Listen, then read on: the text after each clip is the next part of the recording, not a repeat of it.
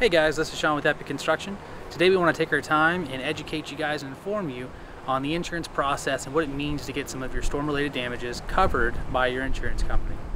We're going to talk about the different types of adjusters, the levels of damage that your home needs to sustain to have it covered by the insurance company, and how those two synergize and sometimes work against each other.